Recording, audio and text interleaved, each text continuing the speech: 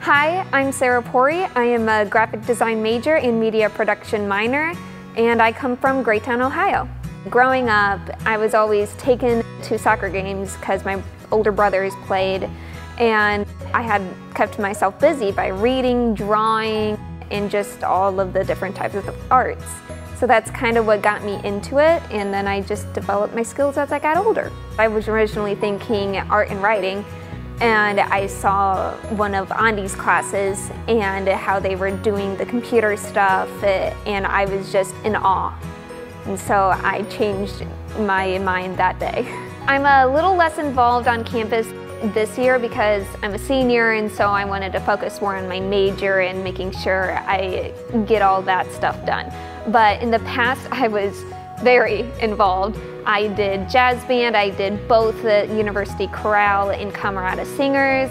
I was a Brave Space officer. I met my friends through all those activities. I chose Bluffton because of the sense of community that is here on campus. Everyone knows everyone. It's kind of like one of those small communities where everyone literally knows everyone, and you just run into anyone on campus, just say hi in passing.